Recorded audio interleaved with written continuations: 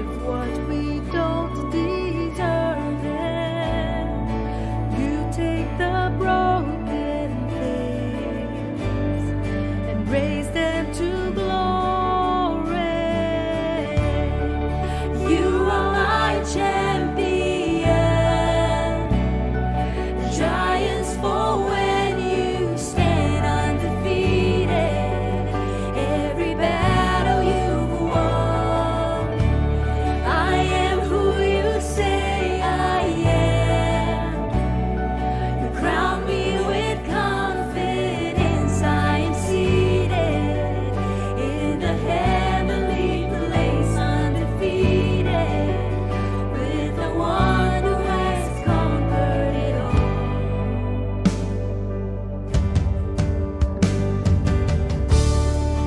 Now I can finally see it. You're teaching me how to receive it. So let all the striving cease. This is my victory. You are my champion.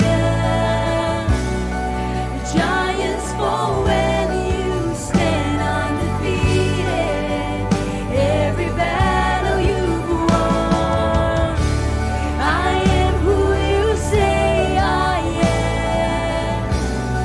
You crown me with confidence. I am seated in the heavenly place, undefeated, with the one who has conquered it all.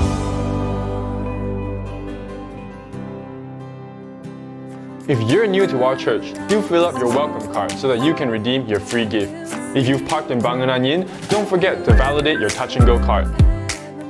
One of the DNAs of SIBKL is to be a generous church. It is now so much easier for you to give. You can give via online banking transfer or do it now transfer. All you need to do is to scan this QR code and it will lead you to our giving page. You can also drop your tithe and offerings in the box just outside the sanctuary. It is because of your generous giving that we can be a blessing to others. Do you have some pre-loved items to give away? You can donate to Bless Ministry Collection Point at SMCC.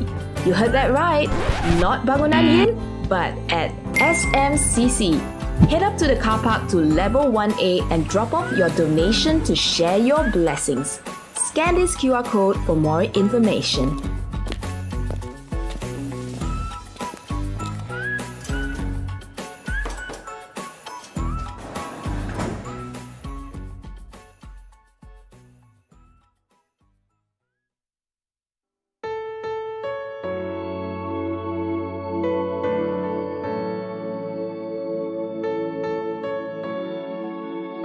Yes, Lord. No one can move like Jesus does. No one can love like Jesus loves. Oh, He can change the hardest heart. Nothing else but Jesus' love. No one can save like Jesus saves. He is greater than everything I face, and I will serve for all my days. Nothing else but Jesus. Come on, let's declare this together. For there is no one else like you. There is no one else like you. You're the King of our generation, Jesus. There is no one else like you. You are the truth. You are the way. You have the name above all names. In every moment of every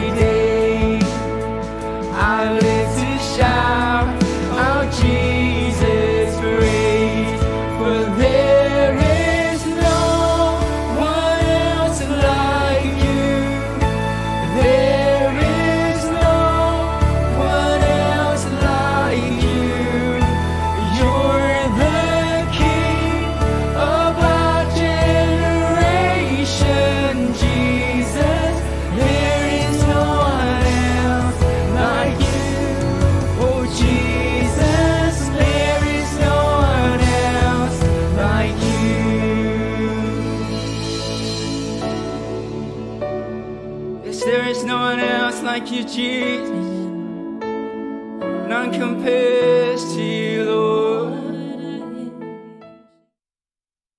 If you're new to our church, do fill up your welcome card so that you can redeem your free gift.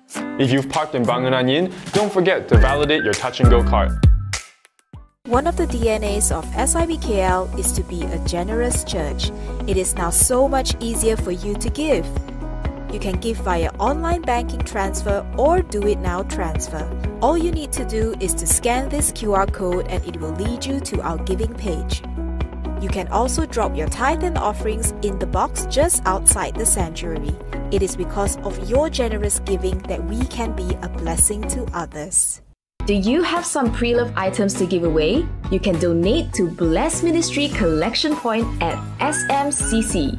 You heard that right, not Bangunan Yin, but at SMCC. Head up to the car park to level 1A and drop off your donation to share your blessings. Scan this QR code for more information.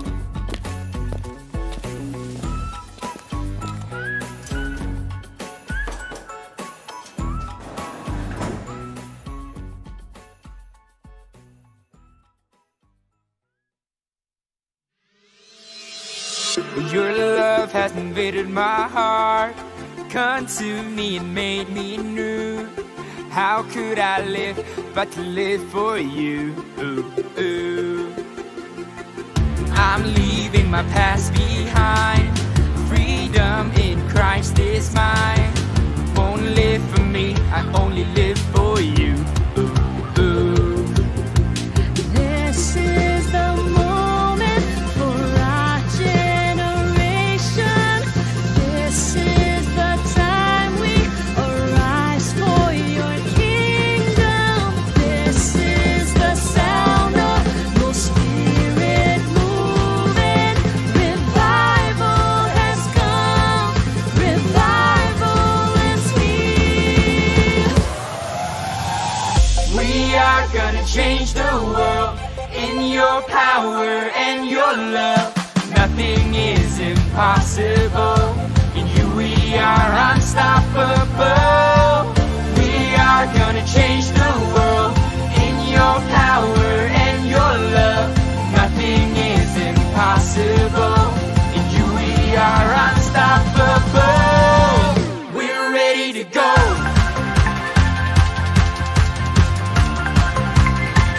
We're ready to go.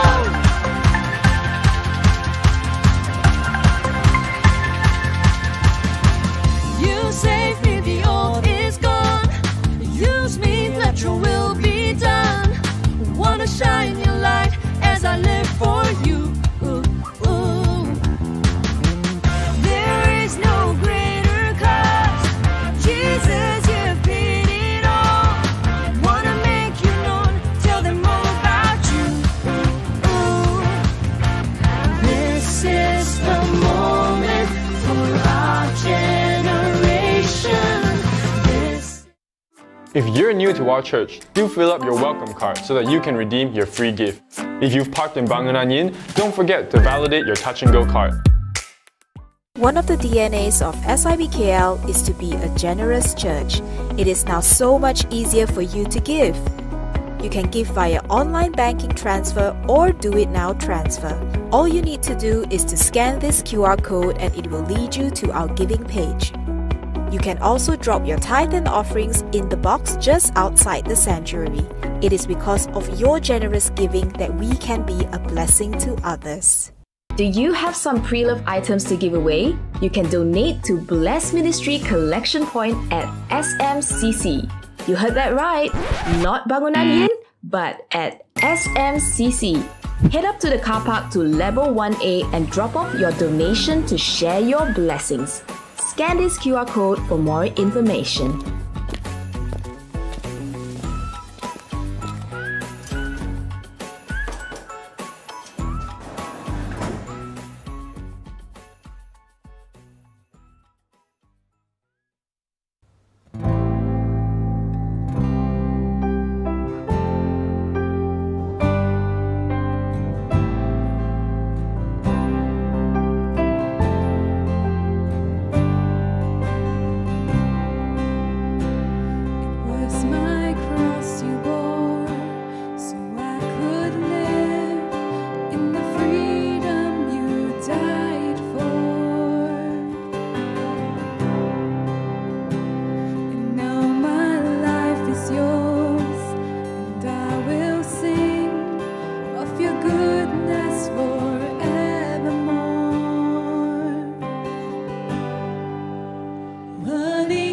your name, Jesus.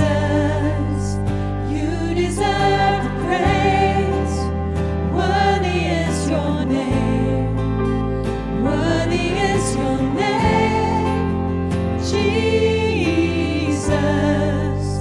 You deserve the praise. Worthy is your name.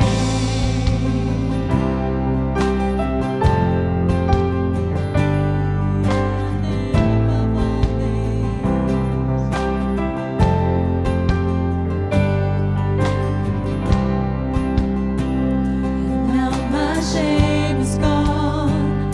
I stand amazed in your love undeniable.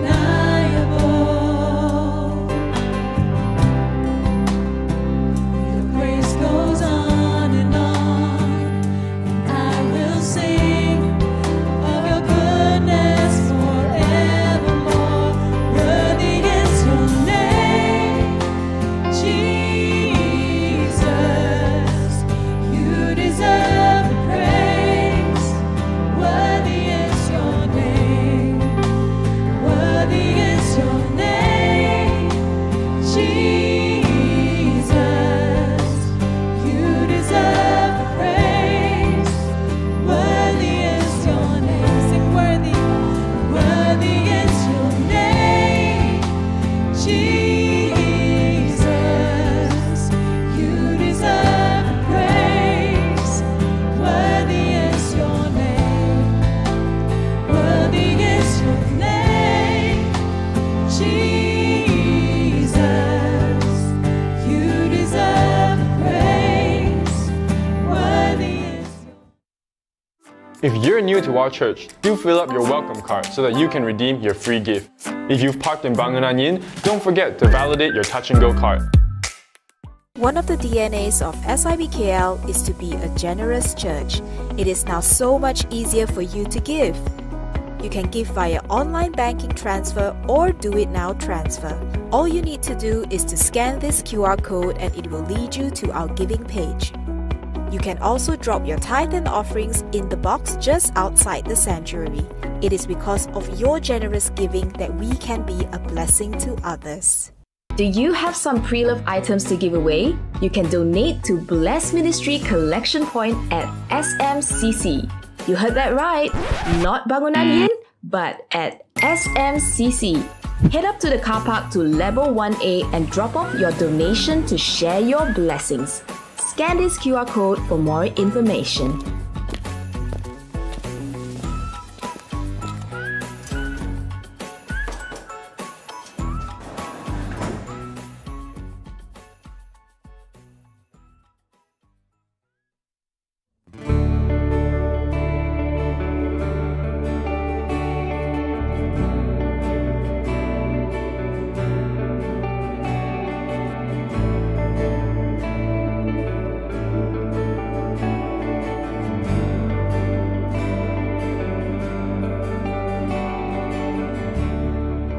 I tried so hard to see it. Took me so long to believe it. That you choose someone like me to carry your victory. Perfection could never earn it. You give what we don't deserve it. You take the broken things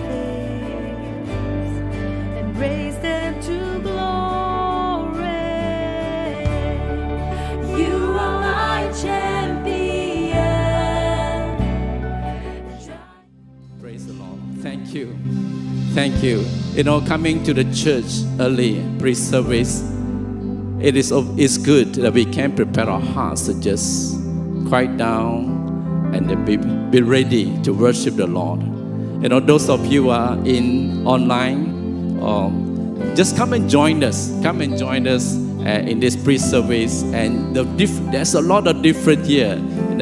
You know, for us here, can you sense the presence of God in this place as we adore Him, as we prepare our hearts and connect with Him? Amen. Please be seated. Hallelujah. We want to welcome all of you in our midst. If there's anyone that's first time here, can you just wave your hands to me? Anyone that is first time? Oh, where? Anyway, oh, right here, right in the front, there's a couple. Bless you. And anyone at the gallery, praise the Lord. Well, after the service, please join us at the counter there and get a gift. And also join us at the 4th floor in the hospitality for a cup of tea. And some of our leaders were there, to engage with you and connect some of the questions that you may have. Amen. And those of you who are online, you can let us know that in the link that you are new, and also we want to connect with you. So just go to the link and say, I'm new. Okay? Praise the Lord. Now, just before we go into worship, I will pass this time back right now into the screen. And let us look at the screen for this week updates.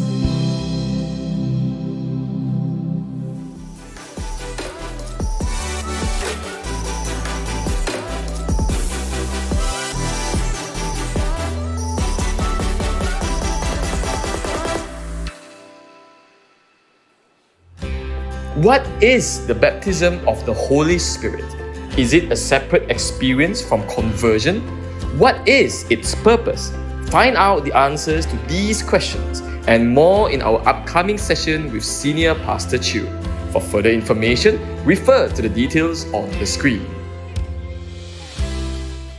Narrow Street will be hosting their All or Nothing camp. There will be exciting games, new people to meet, and a life-changing encounter with God.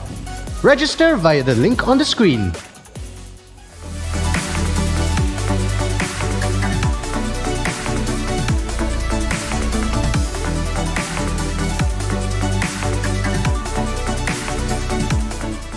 One of the DNAs of SIBKL is to be a generous church. It is now so much easier for you to give. You can give via online banking transfer or do it now transfer. All you need to do is to scan this QR code and it will lead you to our giving page. You can also drop your tithe and offerings in the box just outside the sanctuary. It is because of your generous giving that we can be a blessing to others. If you're new to our church, do fill up your welcome card so that you can redeem your free gift. If you've parked in Bangunan Yin, don't forget to validate your touch and go card.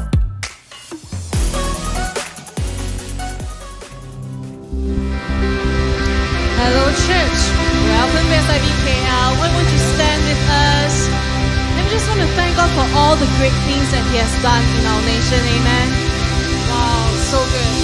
Jesus, we thank you for being in our midst. Thank you, Jesus, for working in this nation. And today, God, we want to sing hallelujah. Oh, so why don't you join us and we sing this together? Okay? Oh, I raise a hallelujah in the presence of my enemies. I raise a hallelujah louder than the unbelief. I raise a hallelujah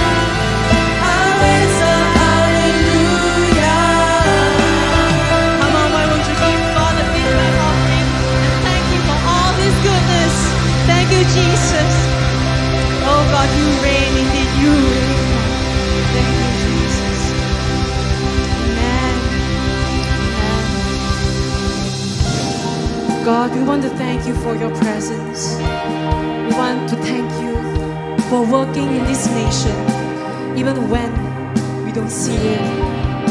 Oh God, we want more of your presence in this place. As your church, Lord, we want to intercede. We want to pray for this land. Jesus, we want more of you, Jesus.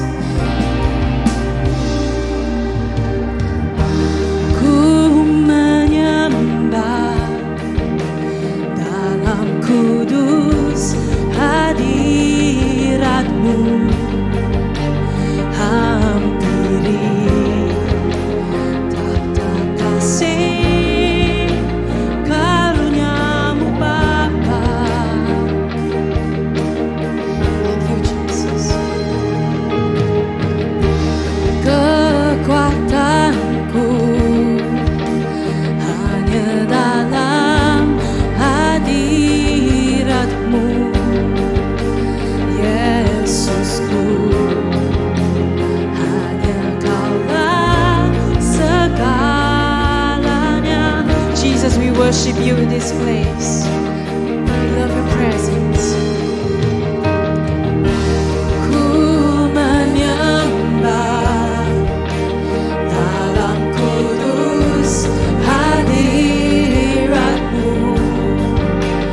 hampiri tata kasih karunia-Mu Bapa. Kekuatanku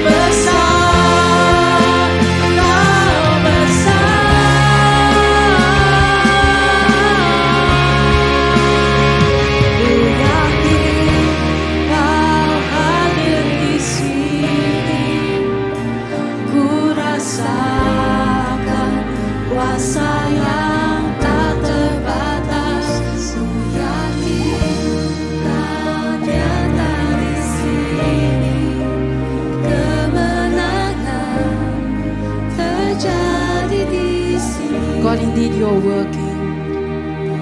Even when we can't see it, you are working. Come on, let's just speak faith.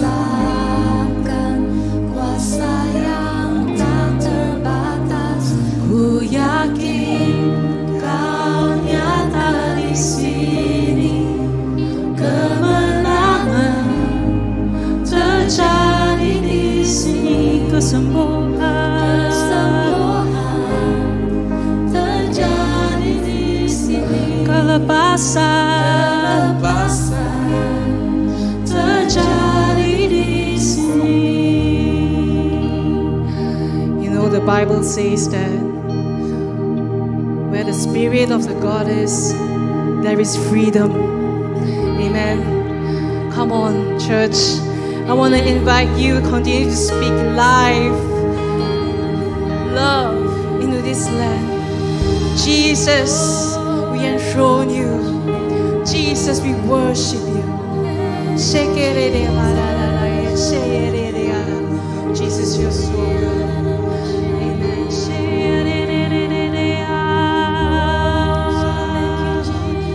Thank you, Jesus. Thank you, Jesus. You know, the Bible says that blessed is the nation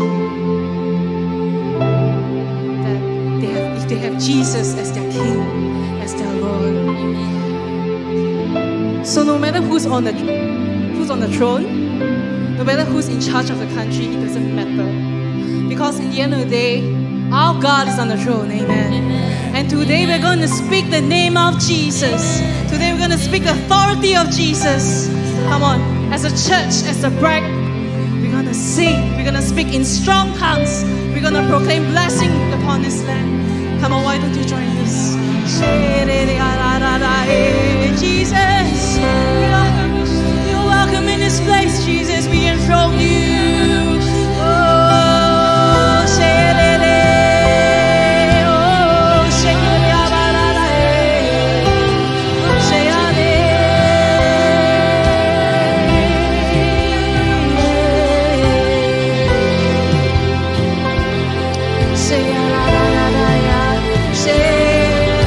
come on, church, continue to press in.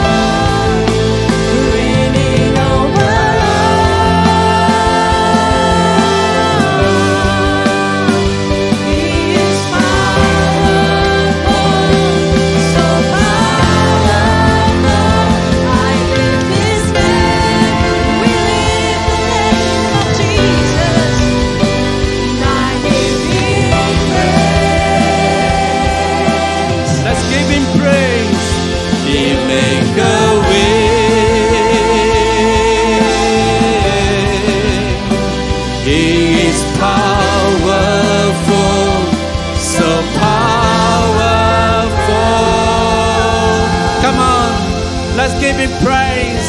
Our God is sovereign. Our God is in control. Our God is powerful God. Amen. Hallelujah. You know, we want to pray for the nation. Just as much as maybe many of us are jubilant over whatever outcome that we have right today.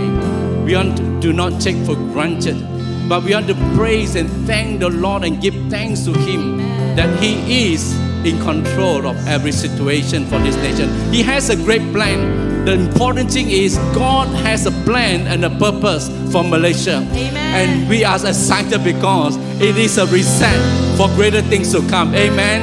Hallelujah. And God is going to do something beautiful to refresh you and I. And we are going to take it just lightly and just another day, another project that is done. But it is right now the beginning of new things to come, and we need to pray. We need to pray for the nation. The nation needs us even more right now. Let the church arise. You know, believe if God is control, then therefore the church must arise, the church must shine, the church must lead forward to make a change in this nation. Amen. Everyone, the one important thing that we can do is to pray for the nation, pray for our leaders, pray for our nation and the leaders, pray for the nation. Hallelujah. Come. You know, just the ELM, on that day when Pastor Lindy and Pastor JJ was doing the act of repentance and says the West of Malaysia wants to ask forgiveness from the East Malaysia. You know, when I saw that act, I was just telling the Lord, Lord, we have been doing this for many times. You know, when I was in Ranau, I did it. And when we were in another place in Kuching, we did that also. And Lord, how I wish, that was my wish then. I said, how I wish the East Malaysian leaders, our country leaders, will apologize. The West Malaysian leaders will apologize to the East Malaysian. And you know what? On Wednesday or Thursday, wow, when I saw that apology by our leaders, I said, wow, God, you are doing something great for our nation.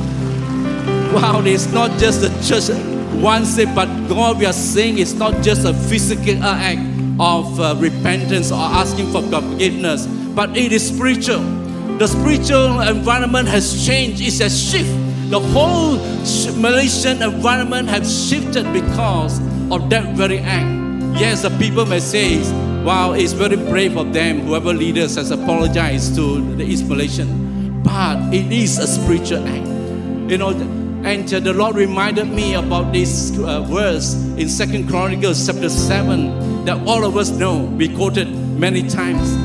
And it says, my people who are called by my name will humble themselves and pray and seek my face and turn from the wicked ways. You know, our leaders have humbled themselves, but the church, it's time for us to pray, right? They humble themselves. They may not know your God and my God, but we can pray for them because that very act is spiritual. And you know what? Then I will hear from heaven. I will forgive their sin. I will heal our land. Hallelujah. There is hope for Malaysia, not only in the political arena. There is hope for Malaysia in the whole atmosphere and the spiritual place. Hallelujah. And the Lord says, continuing in verse 15, He says, then I will hear your prayer and I will be attentive to your prayer. Hallelujah. You know, how much more we need to pray because there's a breakthrough. There is a breakthrough now. Can you feel that? Can you see there's a breakthrough that God wants to hear your prayer and my prayer? Come on, let's pray. Let's pray for the nation. Let's pray. Whatever in your hearts to bless the nation, to bless our leaders, just pray. Hallelujah. Oh, we give you praise. Hallelujah. We give praise, Lord, for the nation. Malaysia. Oh, Lord, we love Malaysia. You love Malaysia, Lord. You love Malaysia, Lord. Hallelujah. Hallelujah, Father. We know you love Malaysia. You have a great plans for Malaysia. And the Lord, your plans is going forward, God. And your church must rise up. Must rise up to know, understand the times of this time that you are moving. And I pray, Lord, that we will not slack, but Lord, we will look we will, Lord, able to see and understand your perspective and come alongside with you and says, Lord, I want to be in, oh God, what you're doing. The church wants to be in what you're doing. We want to pray, Lord Jesus, oh God, oh Lord, for continuing, oh Lord, revival plans, says, oh Lord, to the top of the leadership of this nation, to the top leadership of the churches, oh God, even to the ground, the people, Lord, oh God, will see there's hope. That is hope in the right in God. That's the hope of God in you, Lord. And we pray that as you change, oh God, the whole environment, the whole, oh God, system of this nation, oh God, for your glory. And we pray that most importantly, God, that the Lord, your Spirit will pour into Malaysia.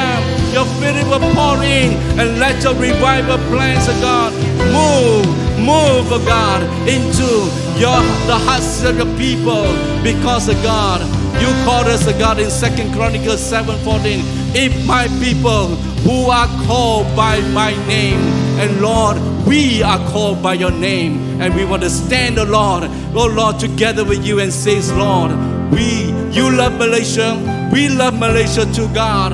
You have a plans for Malaysia. We want, the Lord, to be part of your plans, oh God. We want to move with you. So, Lord, bless, oh God, Malaysia.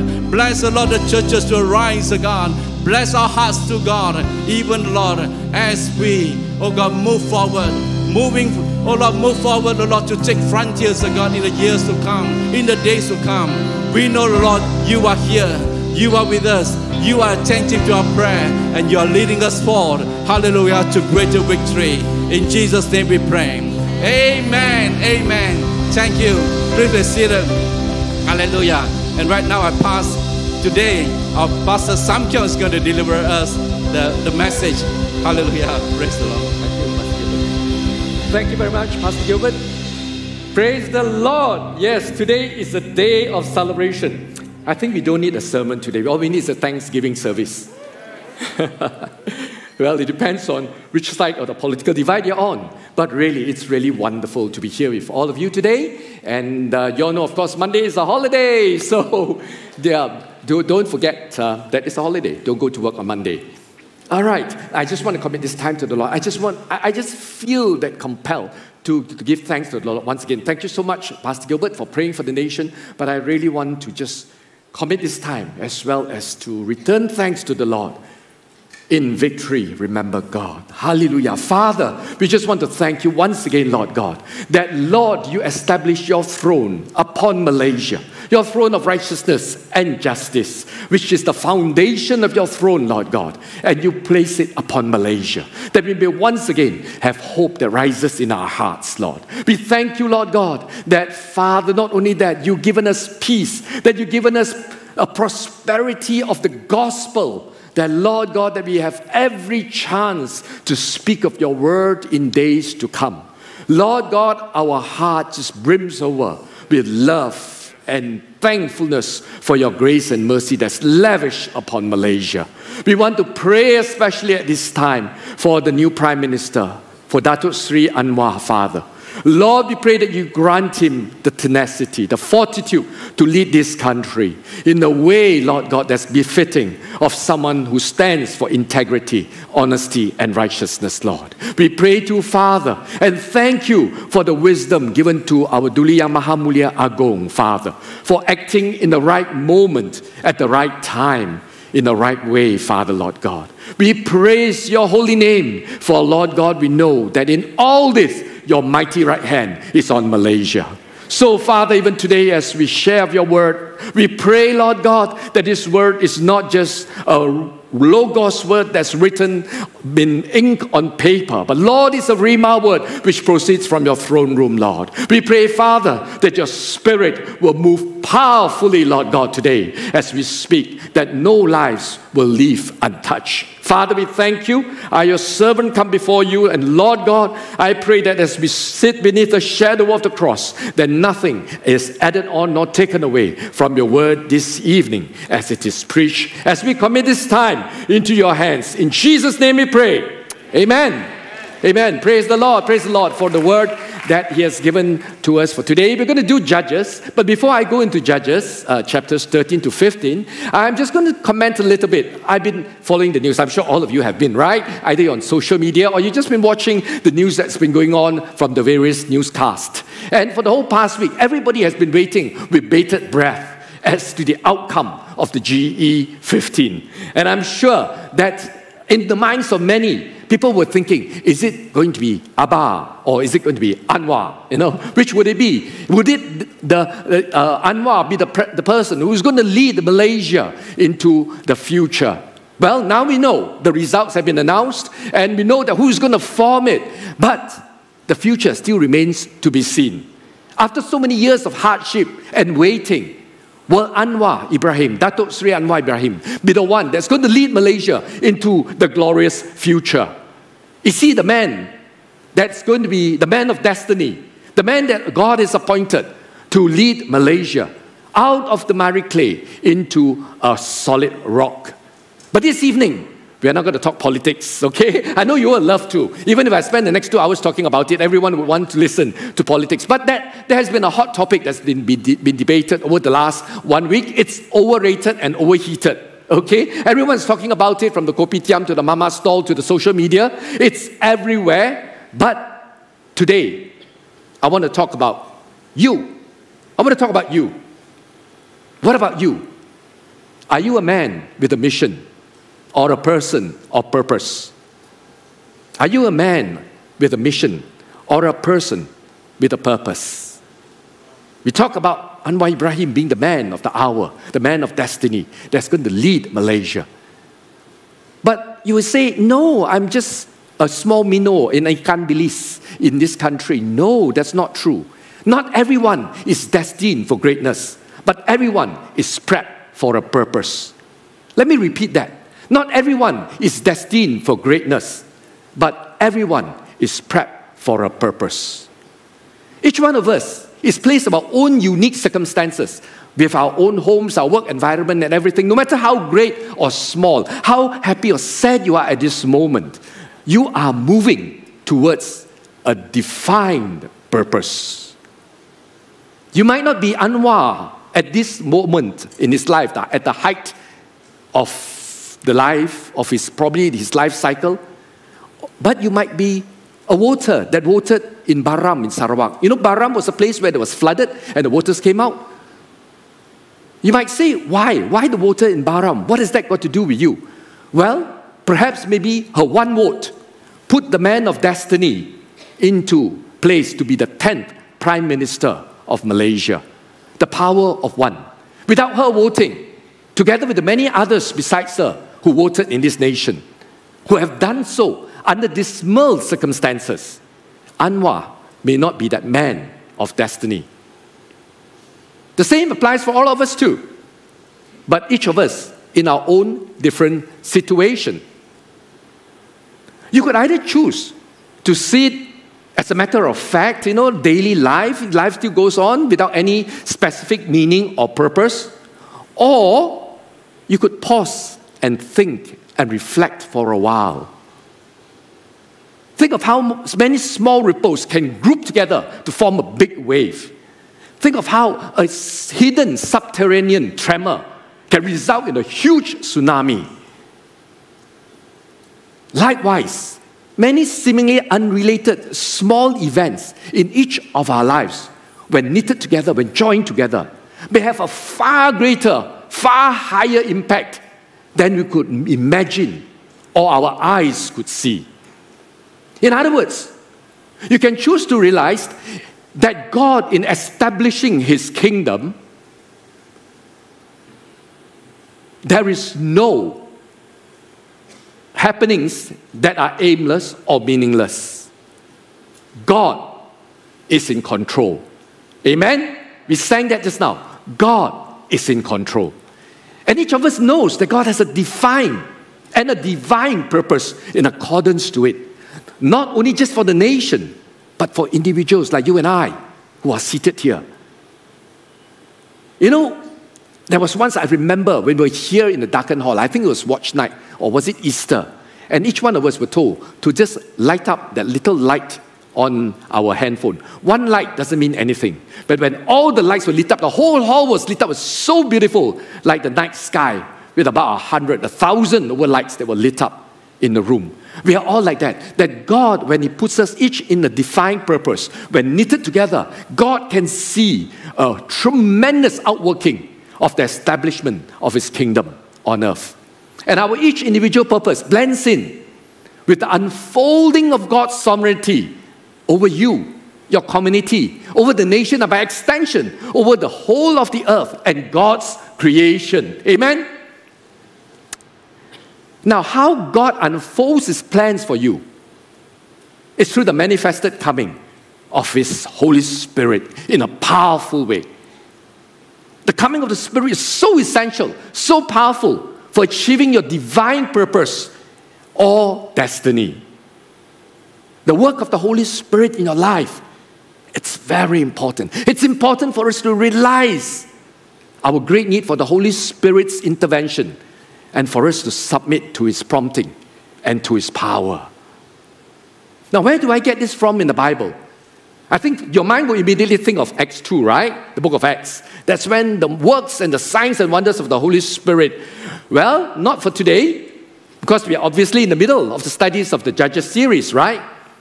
And some of you will be a bit surprised, on a slightly related note, to hear that the Holy Spirit wasn't just present from Pentecost onwards. You probably heard from some fake news portal or from TikTok that the Holy Spirit only came down during Pentecost after Jesus' resurrection and not throughout the whole of the Old Testament. That's fake news. The Holy Spirit was there way before Pentecost. In fact, Genesis 1:2 says this, "Now the earth was formless and empty, and darkness was over the surface of the deep. And the Spirit of God was hovering over the waters." Father, the Son, and the Holy Spirit were there, even right at the beginning of creation. The Holy Spirit was present and active throughout the whole of the Old Testament, the New Testament, even up to today, and even beyond, a long way into perhaps even eternity. So for today, we are looking at the Holy Spirit's work. His tremendous, His powerful, His intensive work in the book of Judges, in chapters 13 to 15. And chapters 13 to 15, together with 16, the 4 chapters, they make up the most chapters in the whole book of Judges. 21 chapters of it altogether. 4 out of 21 chapters were all devoted to the exploits of just one judge. Wow, this judge must be pretty important, right? Just almost as important as Datuk Seri Anwar, you know. He's as famous as him. Well, who do you think he is? Samson. Samson. All of you have heard of Samson. How many of you have never heard of Samson before? Right? All of you have heard of Samson. Perhaps, maybe you heard of Samson because of the other person in his life. I see smiles on the face. Delilah, right? You always associate Samson with Delilah. That's the story we all hear, right? Delilah. Nothing beats injecting a little bit of romance into the plot to make the story interesting. Amen? But perhaps later, you will begin to understand as we go through these chapters, especially in chapter 16, that behind the success of every man is a woman. But behind the failure of every man is another woman. Samson perhaps has more than one woman. But you will also see, as we go through these chapters 13 to 15, the greater the purpose and the destiny in an individual, the more powerfully the Holy Spirit moves in that person. You will also find that the Spirit of God worked in Samson despite all these glaring shortcomings. You know, he has this eye, wandering eye for women and a weakness, and giving into anger and vengeance, and even taking bets and crazy risks, and so on, and other shortcomings. Like those of his many fellow judges throughout the whole book of Judges, like those of yours and mine too. Who amongst us never had a wandering eye, or never took crazy risk, or maybe even never given in to anger? No hands risen, right? Nobody here is blameless before we knew Christ, or sinless even right now. Of course, Samson never had the privilege of having Jesus Christ, of knowing Him personally, the indwelling of the Holy Spirit in his life. But God still worked out his purpose in Samson because he's a man of destiny. God indeed has a purpose specifically for him. And each time, God does so by the giving of his Holy Spirit in those instances in a very powerful way in those crucial moments. So would you want to see how God can work out even your own divine purpose or destiny through the powerful infilling of the Holy Spirit? Right? Let's look at Judges 13 to 15.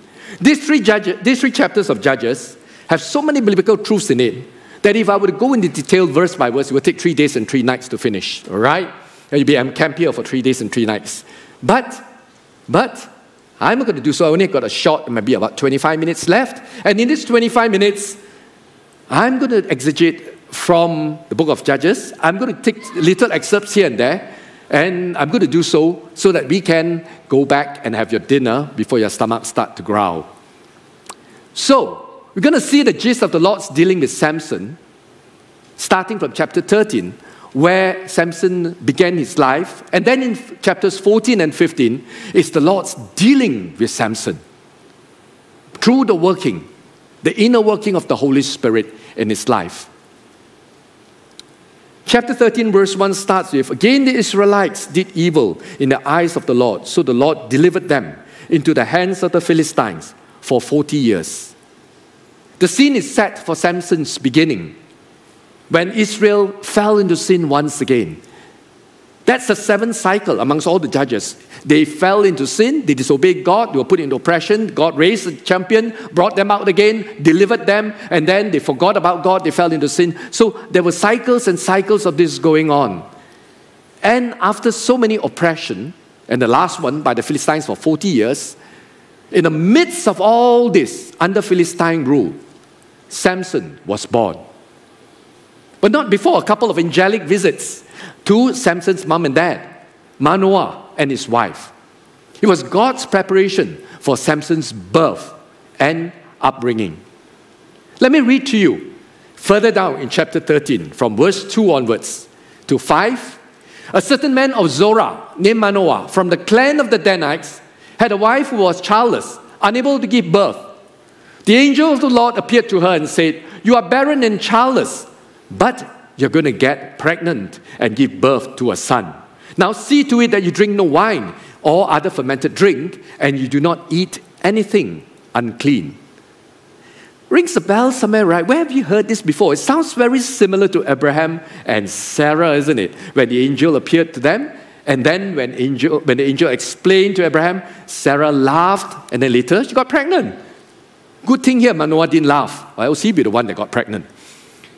But it goes on in verse 5, speaking to Manoah's wife, "You will become pregnant and have a son, whose head is never to be touched by a razor, because the boy is to be a Nazirite, dedicated to God from the womb.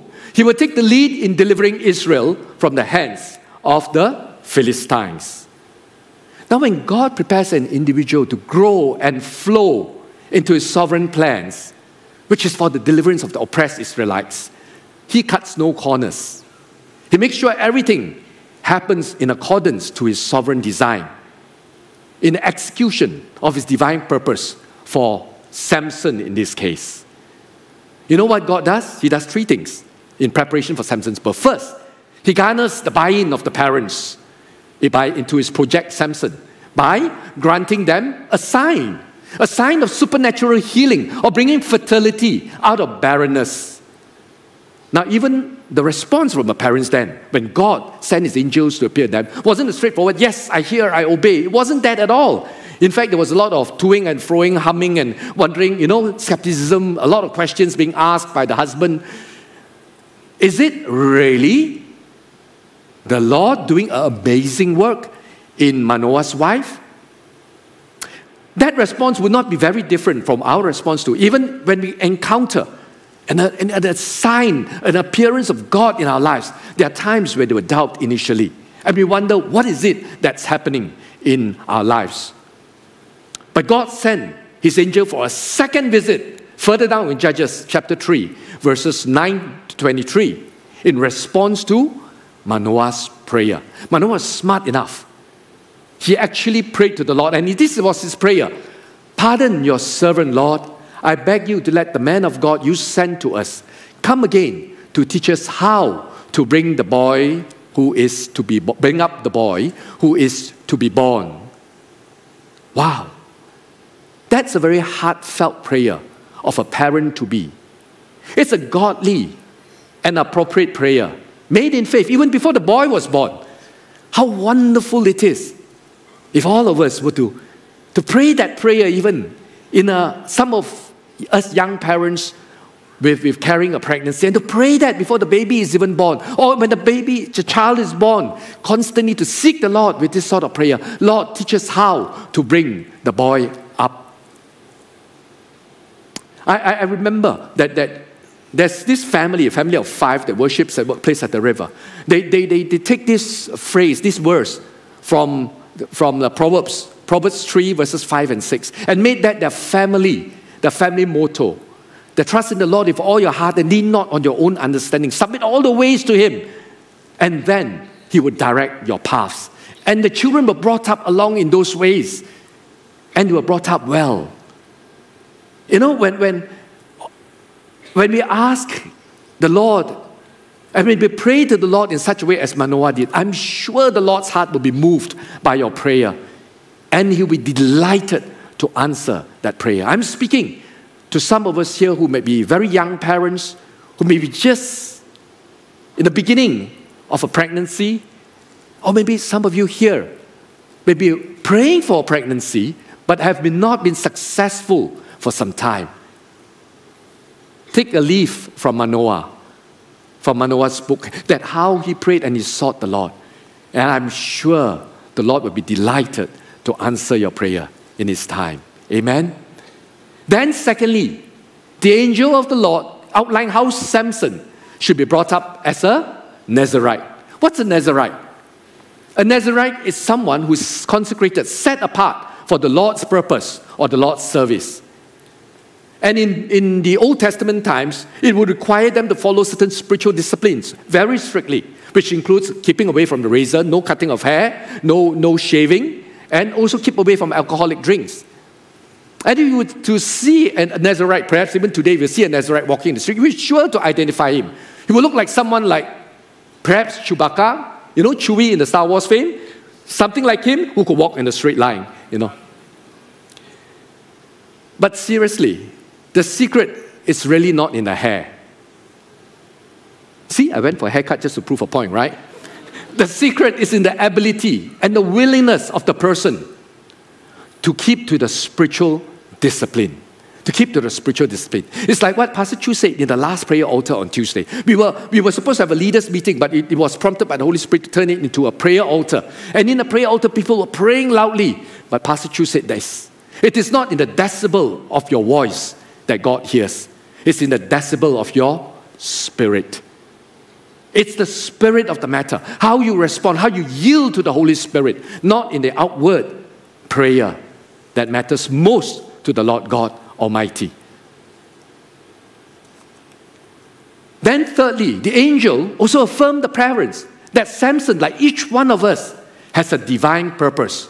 In verse 5, the angel says, he will take the lead in delivering Israel from the hands of the Philistines. I started by sharing how God will lead us into our divine purpose, no matter where our standing in life is. As we go into Judges 14 and 15, I would also like us to look into the 3 areas. There are 3 areas in our lives where God can send His Spirit to work powerfully so that we can flow into our life's destiny or purpose, as Samson was similarly led towards his God-ordained purpose. The Spirit of the Lord came powerfully as Samson met with strong challenges and he encountered God's protection. Secondly, when Samson met with losses, he encountered God's provision. And thirdly, when Samson met with certain failure, in fact facing doom, he met with God's promotion. In this case, it's not advertising, it's God promoting him, right? God's, let's say after me, God's protection, God's provision, and God's promotion. Let's look at the first one. Samson encountering God's protection. And we met with challenges. How many of you think that Samson is a muscle-bound weightlifter, sort of guy, who strut around like a peacock, and when girls see, they will swoon and faint? How many have that image of Samson? Right? Quite a number of us, right? We would thought that Samson is that guy, tough guy, Well, I was brought up with this diet of old movies, Steve McQueen, all this, they portray all these biblical characters. If you look closely in the book of Judges, chapters 13 to 15, Samson is actually a teenager who is just going into adulthood. He's probably about 18, 19, or 20 years old at the beginning of chapter 14 and going into chapter 15. He's just a gangly teenager, perhaps maybe a little bit buff, nevertheless, a teenager. So with due respect to Mr. Samson, I put it to you that he may have the hardware, but lack the software. He may have a strong exterior, but he might be a bit muddled and messed up inside. In fact, he probably would have passed off as any of our teenagers who are here in shorts and wearing an oversized t-shirt. But see what he did from Judges chapter 14, verses 1 to 2, and then 8 to 10. Let me read to you. Samson went down to Timnah and saw there a young Philistine woman. When he returned, he said to his father and mother, I've seen a Philistine woman in Timnah. Now get her for me as my wife. Now, if he was a matured adult, he was full grown, he would have courted the woman herself and asked for her hand in marriage and not asked the parents to go and get her for him. Then in verse 8, sometime later, when he went back to marry her, he turned aside to look at the lion's carcass, and in it he saw a swarm of bees and some honey. He scooped up the honey with his hands and ate as he went along. When he rejoined his parents, he gave them some, and they too ate it. But he did not tell them he had taken the honey from the lion's carcass. Now his father went down to see the woman, and there Samson held a feast, as was customary for young men. Samson seems intent in indulging in his own personal desires, in complete disregard of his calling as a Nazirite. He practically, literally, slept with the enemy. He made friends with the Philistines. At those times, the Philistines and the Jews were enemies. And he decided on a mixed marriage with a Gentile Philistine woman. On top of that, as a Nazirite, he's not supposed to touch dead bodies.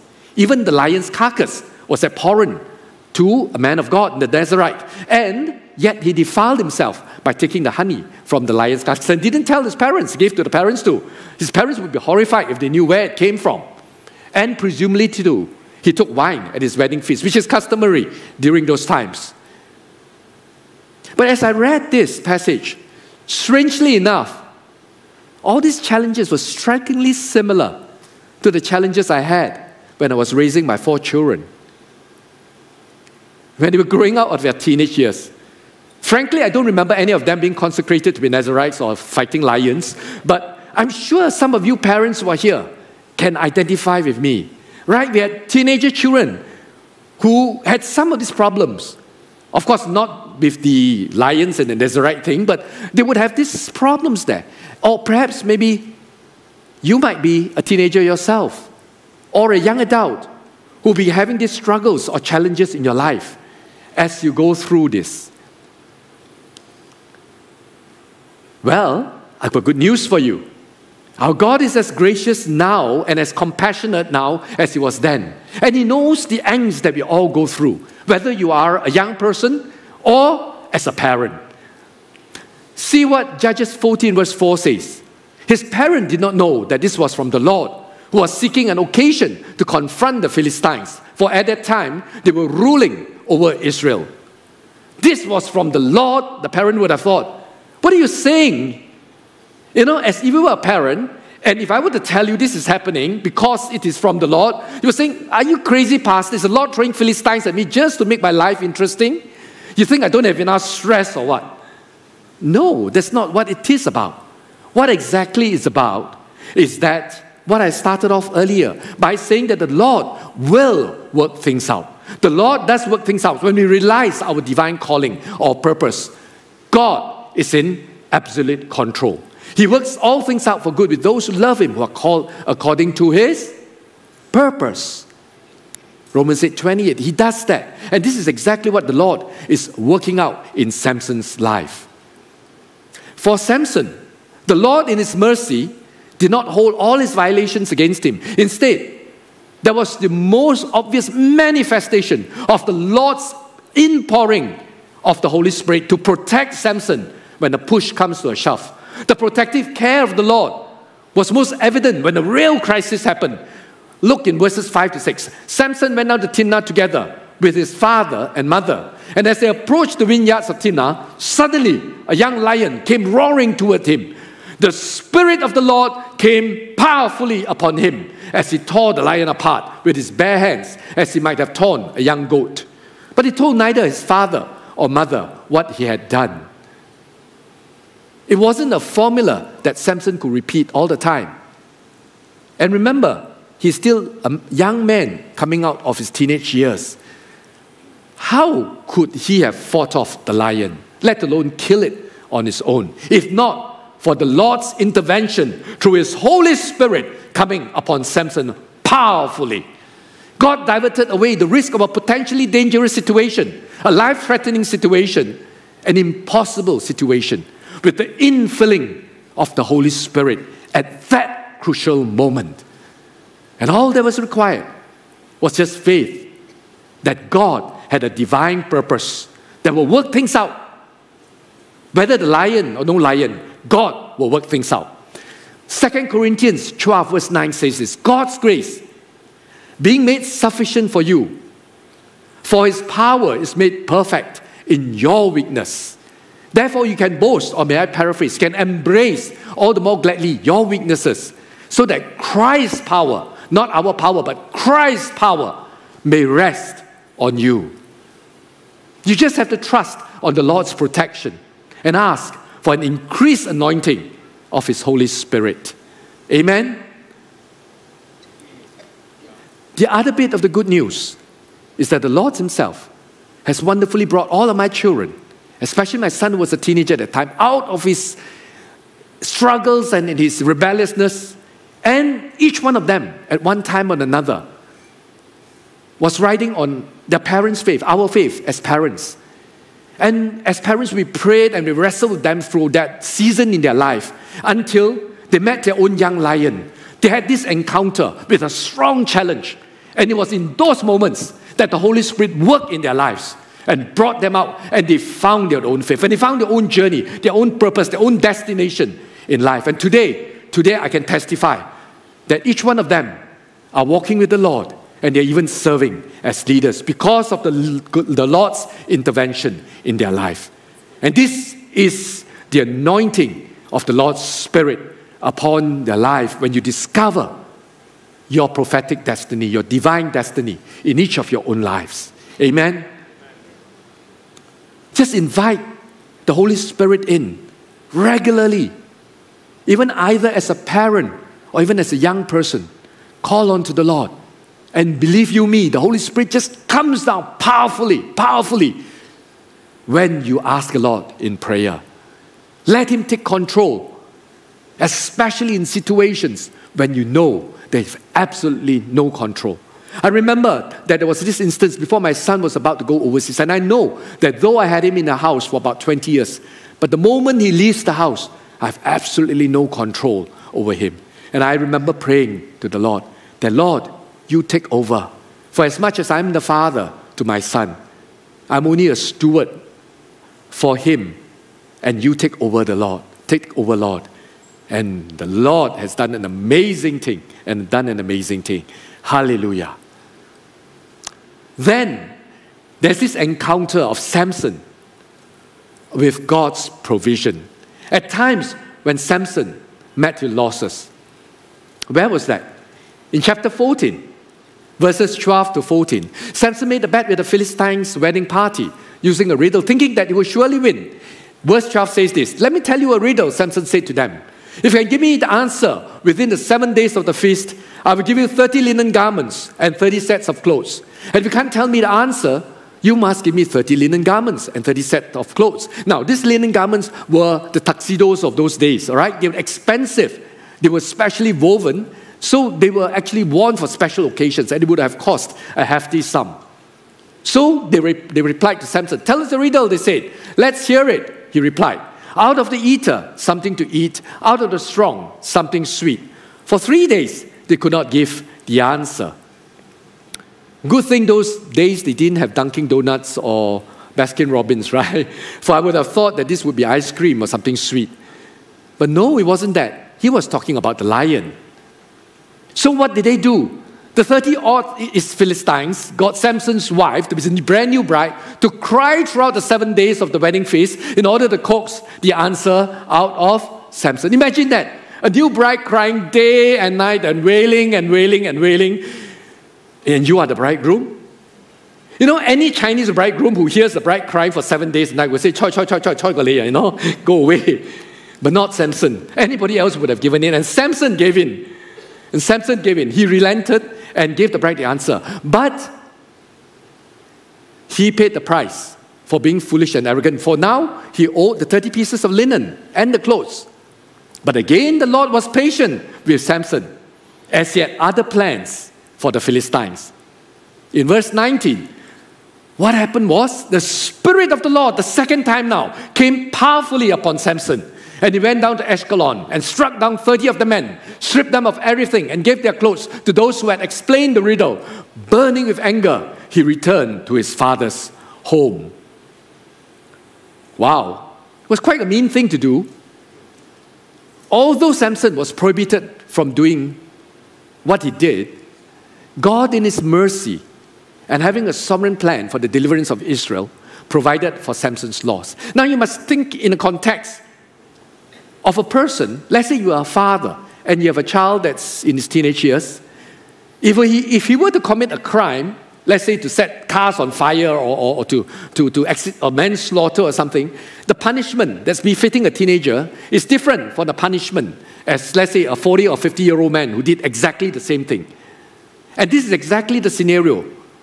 I'm not saying that Samson did the right thing, but in his youthful enthusiasm and his anger, which he can't control, and his shortcomings, he did what he did. But God had a divine purpose over that.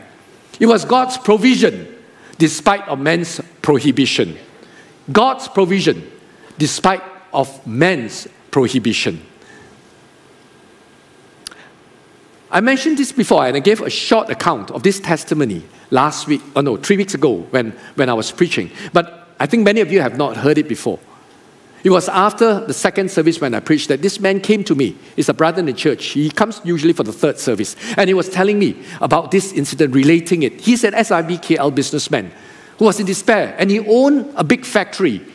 And he has sort of built up his business for quite some time and was earning some income until COVID hit. And when COVID hit, he was also slapped with a court case that lasted for a long time.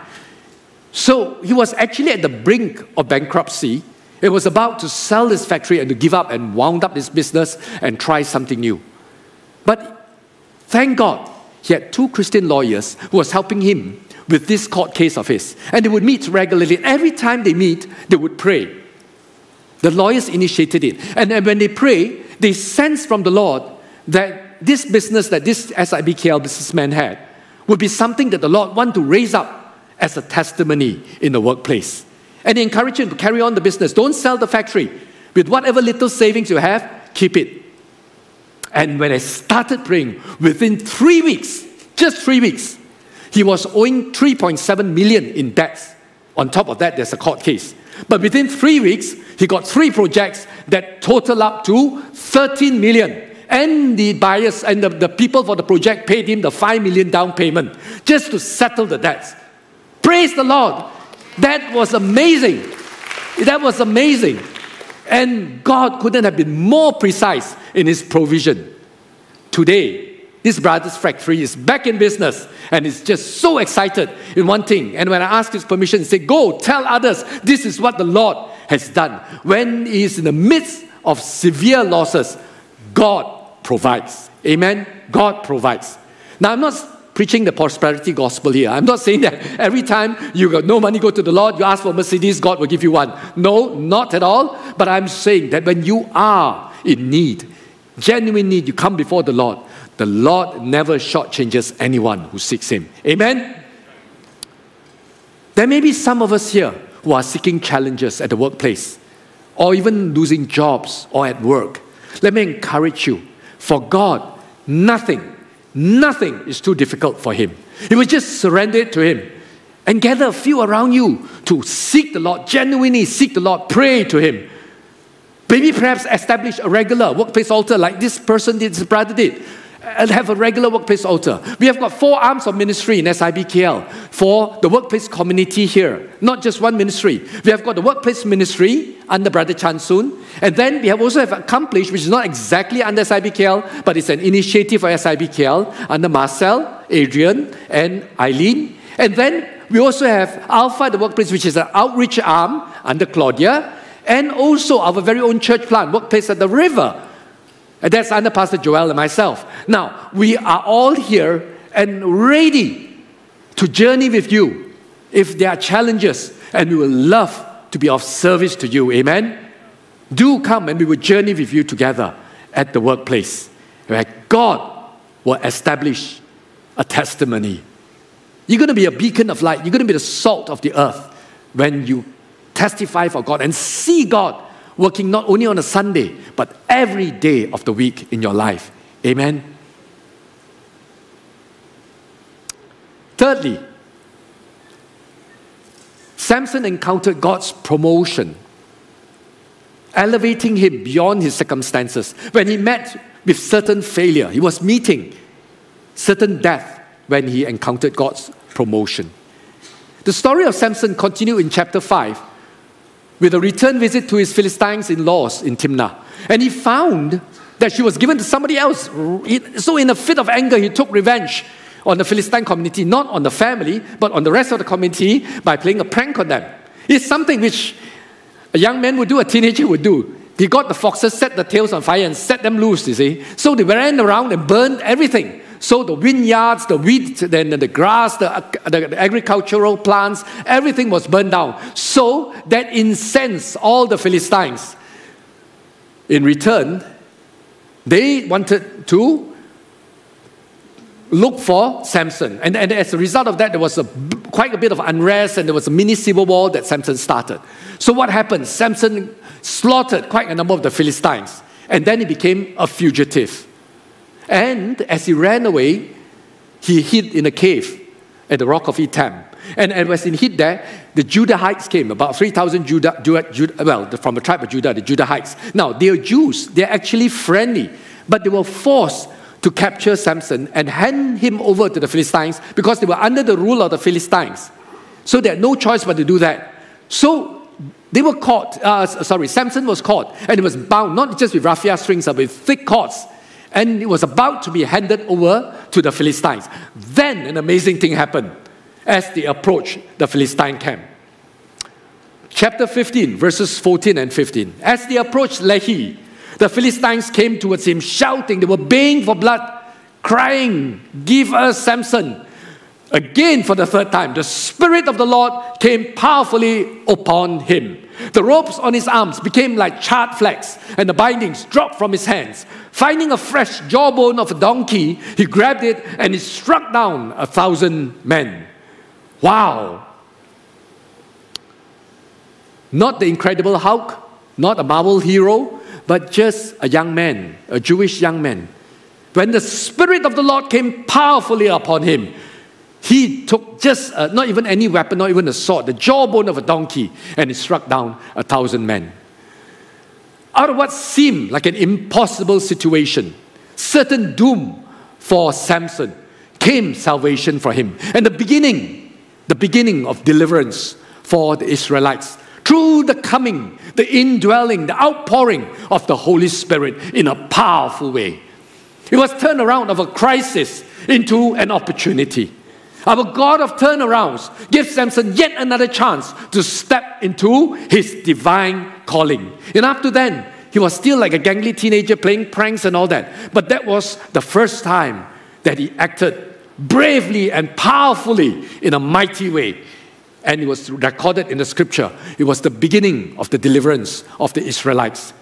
When once Samson only cared about himself, indulged in his own longings, his lustful desires, now he began to realize that he's a defender of his people. God promoted him to be the defender of his people. God's divine plan and purpose for Samson began to be realized. God's divine plan and purpose for each one of us is to promote and to elevate us, not for our own glory, but for our transformation into Christ's glory. Our transformation into Christ's glory. Can someone say an amen to that? That is what God does. Whether we realize it or not, step by step, God brings us transformed daily from glory to glory into the image of Christ. Just now, Pastor Gilbert, when he was praying for the nation, shared about what happened last Tuesday. But what happened last Tuesday is a culmination of many, many months and years of prayers. It had started even before GE14, that the churches, Malaysian churches, were more united in prayer this season, for the last few years, more than any other time in the history of the establishment of God's kingdom in Malaysia. And as we were united in prayer, people from all walks of life, every denomination came together to pray.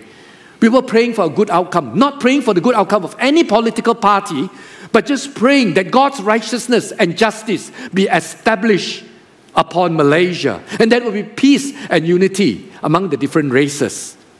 And then came the GE15, and we were in the middle of it, where there was a hung parliament, and everyone was so worried what will be the outcome. And we were really, Malaysia was really at the crossroad. It's either we would really spiral down, because there were certain ethnocentric and religious-centric parties that if they come into power would lead Malaysia one path, or there will be a unity and peace among all the races in Malaysia. What would it be?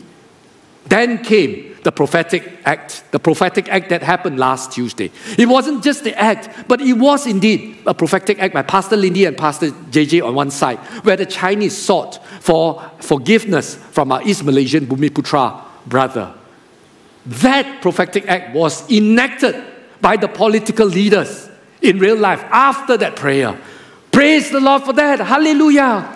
It is not of our doing. We could never have none. We never knew that was going to happen. But the Lord brought it about. And it's an amazing thing. It's the powerful moving of the Holy Spirit across the land when we thought it was an impossible situation right ahead of us. The leaders that were there, that gathered to pray that night, I want to thank God for each one of them, because the leaders in SIBKL were resolute. They were keeping their eyes on the Lord, that our eyes are upon God all the time, for the battle belongs to Him and the victory belongs to the Lord. Amen? And they had great faith for our beloved nation, because every prayer that was raised to the Lord in the whole of Malaysia has soaked the whole land. That through the one mediator and one God, between God and man, the man Christ Jesus, who gave Himself as a ransom for many. And we call upon His name over the land. Hallelujah. But at a crucial point, just 3 days ago, the whole nation were biting the nails that at that crossroad we were there. And that was exactly when the prophetic act was enacted. And that helped into the melting of the rivalries between the various political parties. And on top of that, that was only part of it. With that was a timely royal decree for an inclusive unity government by our DYMM Agong. And he was endowed definitely with divine wisdom, together with his brother rulers, so that the crisis of having a singularly ethnocentric, religiocentric government in Malaysia was averted. Instead, we have an inclusive unity government, which today we can give glory and thanksgiving to God for. Let's give Him praise for that. Amen? Let's give God praise for that. For through the Spirit of the Lord's timely and powerful intervention, Malaysia is beginning to be elevated out of the miry clay and put on a solid rock, a solid foundation. That foundation is the foundation of God upon which justice and righteousness sits His throne. Amen? Amen. Hallelujah.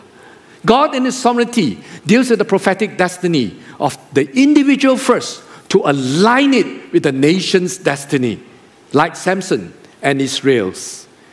Often it necessitates the Holy Spirit to move in increasingly more powerful and spectacular ways. So for it to be realized, you will need to yearn and thirst for God in humility. See what Samson did in chapter 15, verses 18 and 19. Samson recognized himself as a servant of God for the very first time after his victory over the Philistines. And he said this, because he was very thirsty, he cried out to the Lord, Lord, you have given your servant this great victory. Must I now die of thirst and fall into the hands of the uncircumcised? Then God opened up the hollow place in Lehi, and water came out of it. When Samson drank, his strength returned, and he revived. That was the moment that Samson realized his prophetic destiny. He knew that he was a servant of God, that he could not do things his own way. He flowed into his prophetic destiny. May I encourage you to develop a regular habit of crying out to the Lord. And the best place to do it is at an altar, whether be it a personal, a family, or corporate altar. Cry out to the Lord like Samson did, so that you will realize your prophetic destiny, and God will align it to flow into that of a national destiny for Malaysia.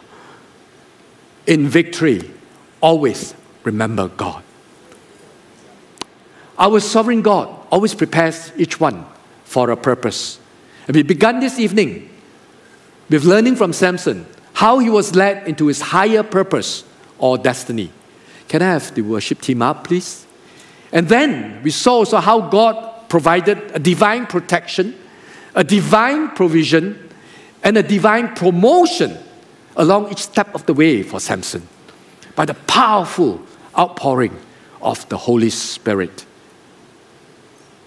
We too need to adopt the humility and the thirsting for the Spirit of the Lord to work powerfully in our lives, like Samson finally realized at the end of chapter 15.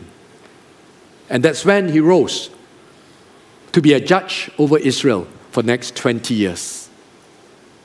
And then after that comes chapter 16, an exciting episode with Delilah. And you want to hear that? Come back next week. All right? That's in chapter 16. So in closing, I want to encourage you that many of us have been thirsting and hungering and longing for the fresh infilling of the Holy Spirit for some time. And at the close of this service, I want to invite you to come forward. Just come forward and let the Holy Spirit, not us, not a pastor, not a leader, but it's the Holy Spirit that's going to come. A fresh anointing of the Holy Spirit in your life as you flow into your prophetic destiny. We are all in the Lord's sanctuary. Let this be a holy ground for you. God is here. There's no need for theatrics or drama.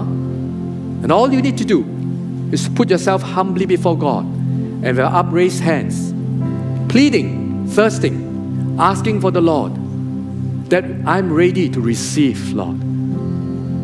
I've known you, I know your Holy Spirit is in me, but I need a fresh anointing, a fresh infilling of your Holy Spirit. So I will invite you, if you are really that person, to come forward afterwards. As we sing the closing song, the altar is open.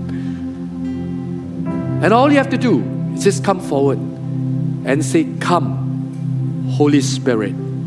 Nothing else. And just wait for the Holy Spirit infilling upon yourself. It may be that you've been walking or serving the Lord for a long time and you're feeling a little dry.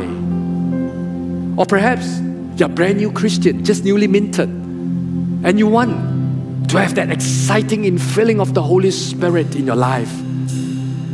Or perhaps maybe that's the gift of tongues, you know, and you've seen so many of your friends who are Christians who have gone on with the Lord when the Holy Spirit filled them with the baptism of the Holy Spirit, and you want that. And you want the gift of tongues too, so they can move on with the Lord. Or perhaps you missed that touch from the Lord Jesus, that first love, that warm feeling of the Lord upon your heart when you first knew Him, that number of years ago. And you want to say, Lord, I want that touch once again today. I want it, Lord. I want it, Lord. Come to the front and just receive from the Holy Spirit. But for some of you, it could be a feeling of a loss. Perhaps a loss of health, that some disease in one way or another has robbed you of health, or maybe a loss of money or job, or perhaps even, God forbid it, a loved one, and has resulted in an achy feeling in your heart that's been there for some time, and you feel that there's a hole in my heart that's been there, Lord.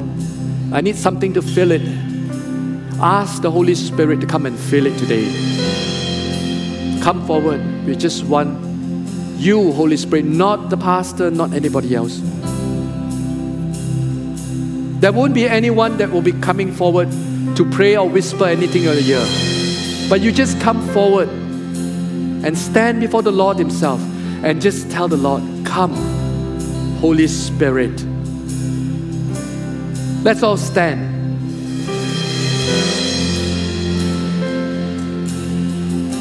Before we sing the closing song, there may be just some of you who may not even know the Lord Jesus personally, and you have come into this church, this holy sanctuary, for the very first time or the first few times. And each time you came in, there's that little tugging in your heart, and you know that there's something in there, there's this vacuum, this empty space, and the tug is because of that.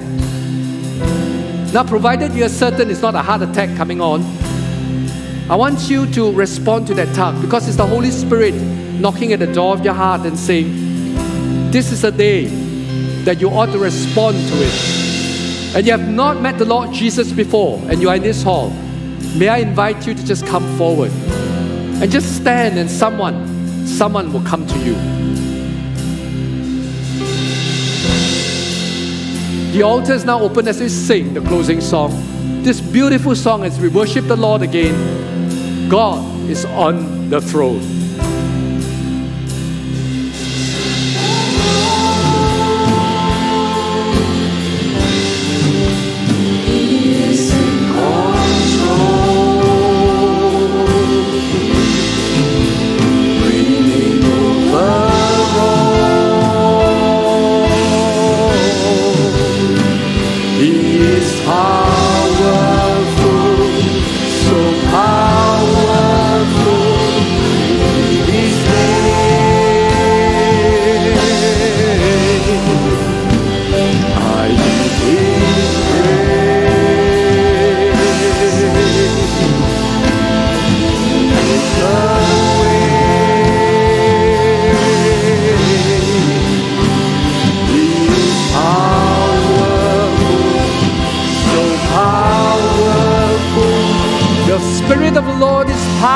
And He comes down on you even as you call upon Him. Oh, if you desire to have this touch of the Holy Spirit, the altar is open. Just come forward and say, come, Holy Spirit, and the Spirit will touch you. He will work in your life for the loss, for that feeling, that vacuum that's been in your heart. It's a time that the Spirit will minister to you. Not us, not human beings, not for my sake, not for anybody's sake. But the Lord wants to touch you once again, to refresh you, to bring you into your prophetic destiny, the purpose for which the Lord has called you to.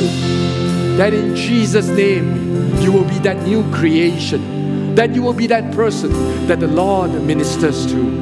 Hallelujah, hallelujah. Oh, God is on the throne, hallelujah.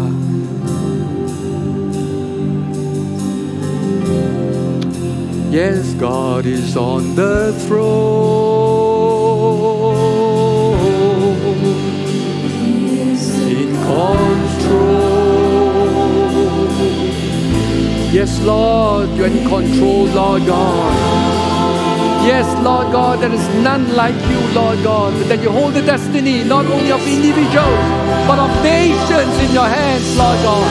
You are powerful, powerful, oh Lord God. Hallelujah. Oh Lord God Almighty, look upon your people, Lord God.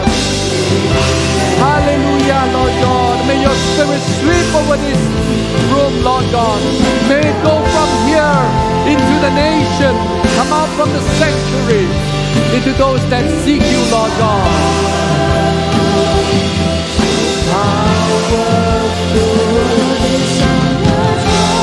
Hallelujah, oh Lord. Yes, Lord, you are in control of each of us, Lord God. Hallelujah.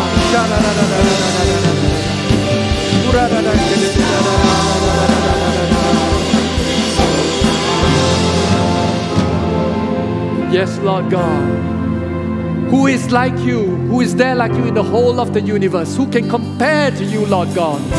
And Lord God, that you reign not only on your throne on high, but you reign upon the throne of each and every heart that's devoted to you here, Lord God, that knows you as the Lord Jesus Christ.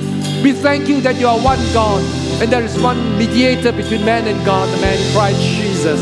We thank you, Lord Jesus, that you speak into our lives, transforming us day by day into the glory of your image, Lord. And I pray this over each and every one of my dear brother and sister, that even as we depart from this place today, Lord, that we go forth carrying the fragrance and the glory of the Lord Jesus Christ, that wherever we go, the rose of Sharon, the fragrance of the Lord, spreads throughout the land. And even the glory of the Lord Jesus Christ brings the light and brings each one to be the salt to season the land wherever they go, Lord. And I pray this over their lives, that for each family, each person, each individual that's represented here today, as they go forth, Lord God, may the fragrance and the blessing of the Lord Jesus Christ go with one and all. We pray this in Jesus' name. And all of God's people say, Amen. Amen. God bless all of you. Hallelujah. Have a good weekend. Enjoy Monday off. And to join us again next Saturday. There will be a prayer altar on Tuesday, but do join us again. Or you would like to bring your friends for our service tomorrow at 8:30 or 11 a.m. Thank you. God bless. If you would like someone to pray for you, head over to the Is to Be a Generous Church. It is now so much easier for you to give. All you need to do is to scan this QR code and it will lead you to our giving page. You can give via online banking transfer or do it now transfer. You can also drop your tithe and offerings in the box just outside the sanctuary. It is because of your generous giving that we can be a blessing to others. If you're new to our church, do fill up your welcome card so that you can redeem your free gift. If you've parked in Bangunan Yin, don't forget to validate your Touch and Go card. Hi everyone! Would you like to get to know SIBKL a little bit more? If you've ever had such questions like, how can I join a cell group? How can I serve in a ministry? How can I be discipled? How can I be a member? How can I join one of our SIBKL events? Or any other questions, then I invite you to click on the link below and we will connect with each other via WhatsApp. One of our Connect leaders will reach out to you. We would love to connect with you, so we invite you to connect with us. God bless.